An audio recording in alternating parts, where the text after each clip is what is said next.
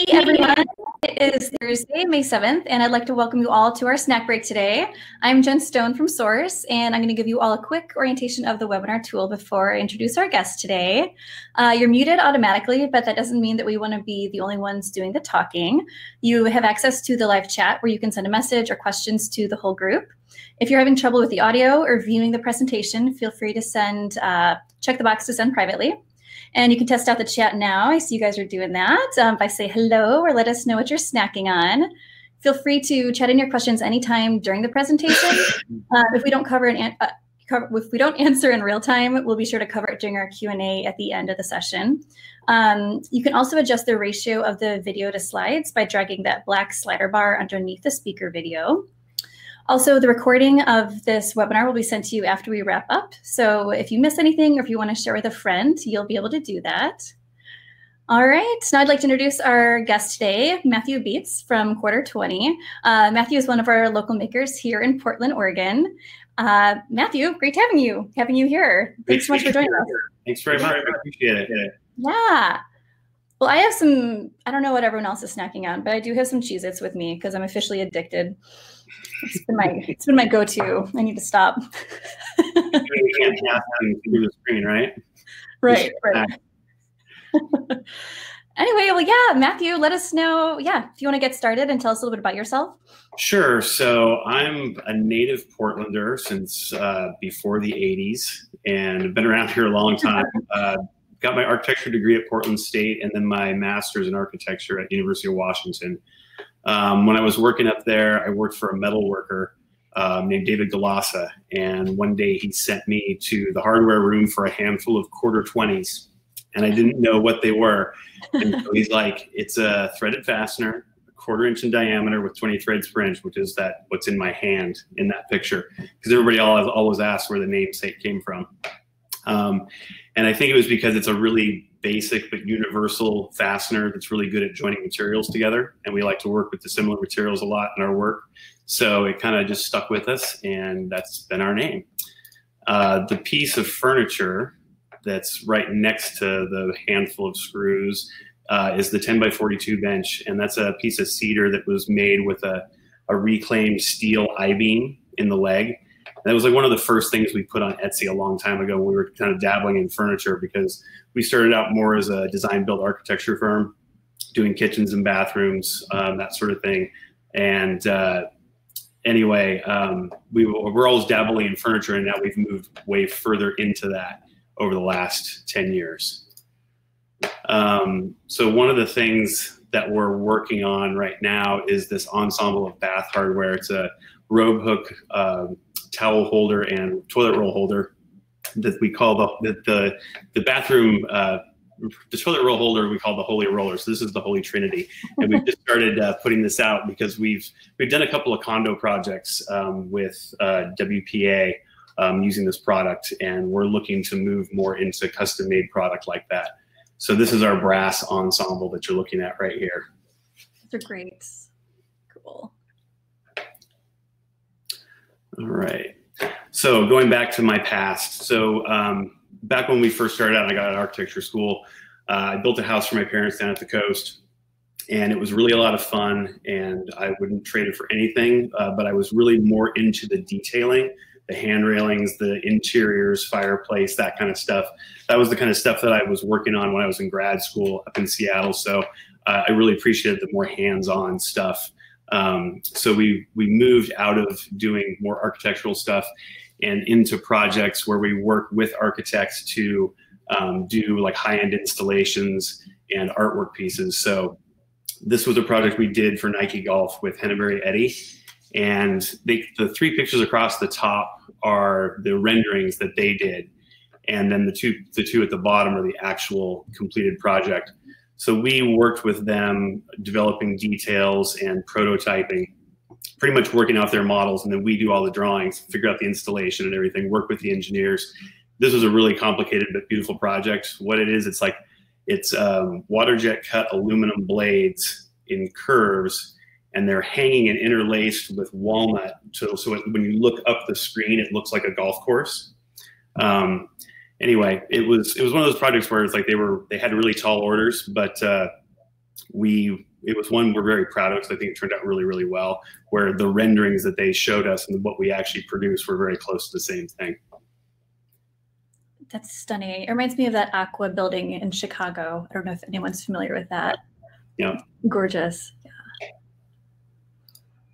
Yeah. So other than installations, we do a lot of corporate interiors. This was a project that we did with JHL here locally for Archivist Capital. And we did actually a full furniture suite with this. This was their conference room table. It's got inlaid brass, and the big bands of brass that wrap over the top is where the technology is. So you reach into that piece right there on the right-hand side and lift that away, and that's where the technology hides. We also did the credenza in the back with a perforated brass screen, which was something we have good connections with local suppliers here in Portland and fabricators. So we were able to get perforated screen made here locally less than they could get an inferior product sent up from LA. So I like working with designers and helping them do things that they don't think they can get done locally because they're like, oh, I have to order that from somewhere else. It's like, if you look around, you can find someone to produce just about anything here in town, which is great. This is one of the offices of that same project with JHL. We also do a lot of custom hardware. So like these, the brass handles, we developed with them as well. So we can like make a prototype, go in and talk to them. It's like, we don't have to buy something off the shelf. We can actually get a water jet cut and like make our own detail, however they'd like to make it. This is another project we did with Umpqua Bank down in LA. This was a very interesting project because on the 43rd floor, and that conference table is 16 feet long and 4 feet wide and had to go into 6 different pieces so it could get put on a small freight elevator. So what we did is we split the surface up with pieces of glass and steel. So there's like a ladder that runs down the whole expanse, and those 2 foot pieces are essentially giant beams that we end cut, but then the technology runs through that in a hollow space. But then the glass piece floats over the top. So we were able to bring in like 6 different pieces for the surface, but make it look unified and get it through a standard 3 foot wide door as well. This was a project that we did this end of last summer. Turned out really well. They liked it, and they've since given us some more work. We're working on some stuff with them right now down in Irvine. Cool. This is a project that is in Portland. It is Sarah Dispensary, and we worked with OMFG and JHL on this project. OMFG did the branding and the concepting, and then JHL did the interiors, and then came to us to do the fixtures and the shelving and the boxes. So we prototyped the little greenhouse, the greenhouse display that has like it's got RFID doors, so you have to like wave a key to open the drawer, and then the top opens up kind of like a greenhouse. So I think we did like 6 or 8 of those. There's 2 stores, one on Belmont and one downtown. We were also able to develop shelving for them, which we're working on that right now to make it a little more easy to install for homeowners, because it's deceptively simple as pictured, but it's not that easy to install. So we're refining that, and we're hoping to turn that into a product, because we've had a lot of people see the interiors of the store and call us and ask us about the shelving and the store fixtures. And the boxes too. We did like hundreds of those little oak boxes with a glass top where they hide display the flower.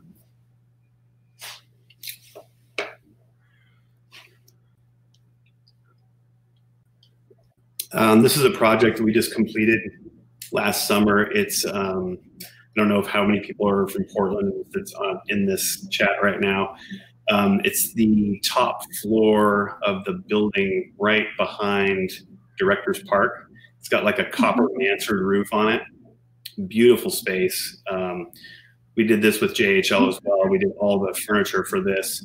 And the conference table in this one actually had to go through a skylight with a crane, which was a fun project. Wow. We're good at figuring that kind of stuff out. We have construction experience. We know how to get large objects up into in just tall buildings. So another thing that we like to do is like you see the upper left-hand corner, that little pop-up.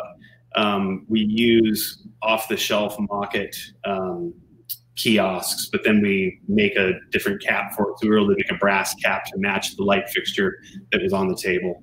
So like little details like that that we can add. It's always nice. It really makes the custom table look completely custom. Nice. So the other thing, while we're doing all these projects for everyone else, our product line is probably about 20 to 30% of our work, and custom work is about 70%. But while we're working on these projects for other people, we get to learn a lot of processes and work with a lot of different materials. So after we did the Nike job, we had a lot of aluminum left over, and we were water jet cutting a lot of pieces. So we developed this bar stool, which is water jet cut side pieces of 3/8 inch aluminum.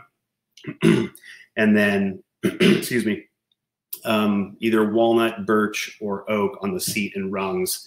And we're working on flat packing this, but it's still pretty hard. It's got threaded fasteners, but it is very sturdy. It comes in a 25 and a 28-inch height, and we can do either powder-coated finishes or anodized. The black and oak one is a black anodized aluminum. The white one is a white powder-coated.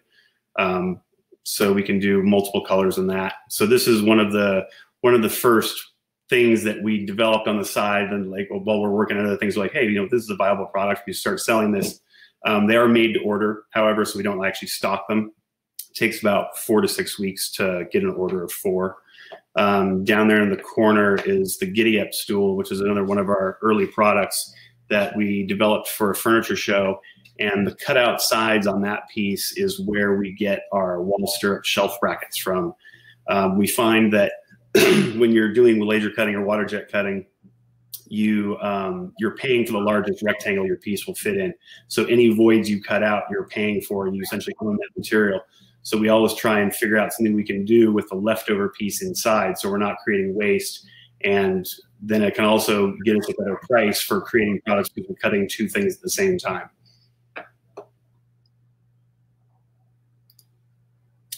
Along with that is a bottle opener that we developed. It comes out of the cut slot of the wall stirrups. I'll show you later.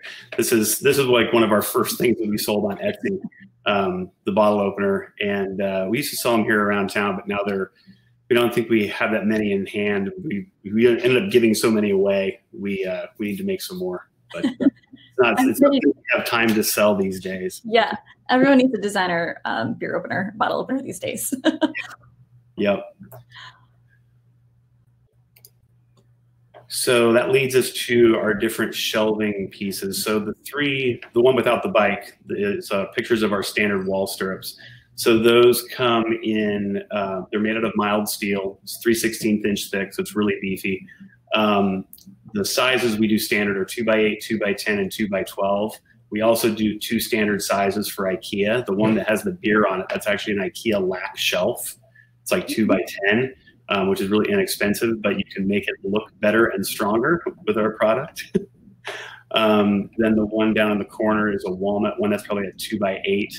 And then there's another IKEA one with a candle on it. That's like a 1x11. But we can custom cut these, any size. We've done them for glass. We've done them for stone. We've done them for big live edge pieces. Essentially, we can go as much as 3 inches thick and probably 15 inches deep. So we get a lot of custom orders where somebody's like, I want a shelf of this exact thickness, this exact depth. And we can, with the hardware we provide, you can pretty much do 100 pounds over 4 feet evenly distributed. So like dishes or books, you're not gonna have a problem with this thing pulling out of the wall. Down in the corner is our Velo Stirrup bike rack, which has actually been doing pretty well, and we're helping to expand that into more of like a gear wall that holds other products where we're going to have hooks underneath.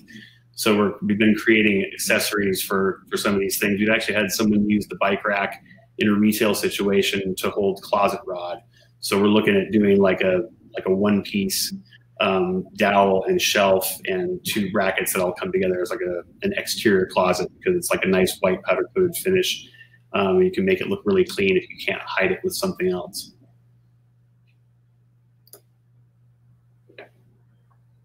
Awesome. Well, it looks like there's a question that just came in.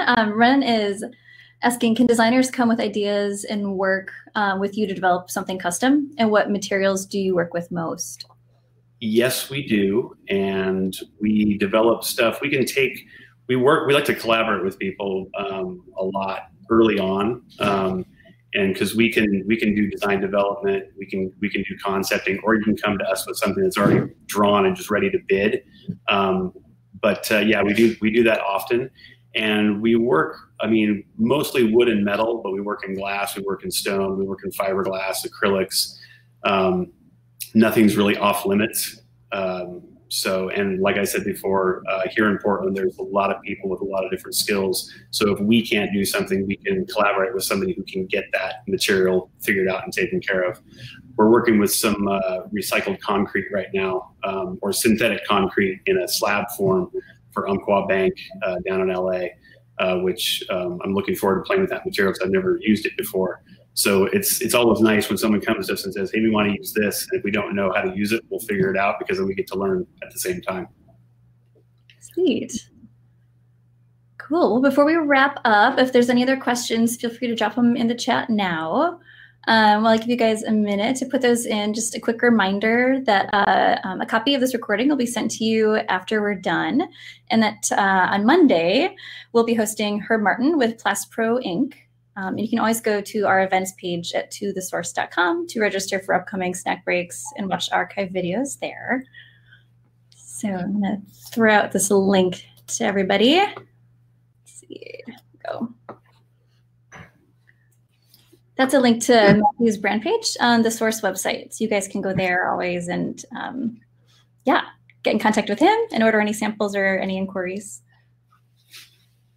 There's another question that just came in. Which installation did you find presented the greatest challenges, learnings that's still paying dividends? I would say the Nike Golf project did, because there were so many different facets and it was very complicated. There were a lot of different heads of the table as well. So it made it, it was a very good learning experience. We learned a lot of different things, and things that we can essentially keep in our toolbox and keep using. You know, that's what, like I said, when you use a new material and you get to go and figure out what's the best way to use it, it's like going back to school. It's fun. Awesome. Yeah, super cool project. All right. I don't see any other questions. Thank you so much, Matthew. This was awesome. Yeah, such great products. Get out there and get some sunshine. Yeah, awesome. Thanks, everybody. Happy snacking. Thanks. Bye.